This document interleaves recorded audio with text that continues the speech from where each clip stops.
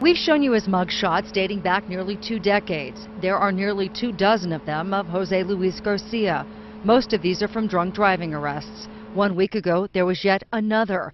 Listen as a court staffer reads his criminal background to the judge. We did locate criminal history out of Texas and New Mexico, 10 misdemeanors with 8 convictions. Out of those 10 misdemeanors, we did find 6 prior misdemeanor DWIs with 5 convictions. Hang on, he's not done yet. There's more. 3 felonies, Your Honor, all being for DWI with 2 convictions. Garcia, according to the court and police, has a total of 8 DWI convictions. Last weekend, he scored his 9th. Police say he drove his car up some landscaping in a sidewalk and got stuck. The police report says Garcia wouldn't take a field sobriety test, but fell over when he tried to sit down. The judge was not amused. This record of yours and arrest history and also the conviction history that I see for DWI is not impressive.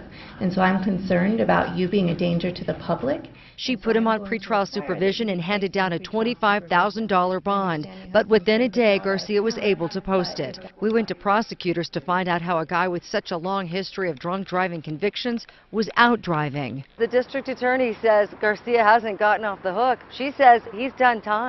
A spokeswoman for the DA's office declined to talk on camera, but told us in 2005 Garcia was sentenced to 12 months at the county jail. Then in 2006 he pled guilty to yet a 6th DWI. A judge sentenced him to 18 months behind bars. Then in 2011 another DWI, another guilty plea, and another sentence of 18 months.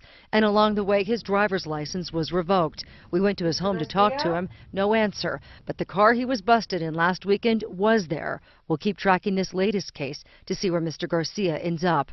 For Target 7, I'm Nancy Laughlin.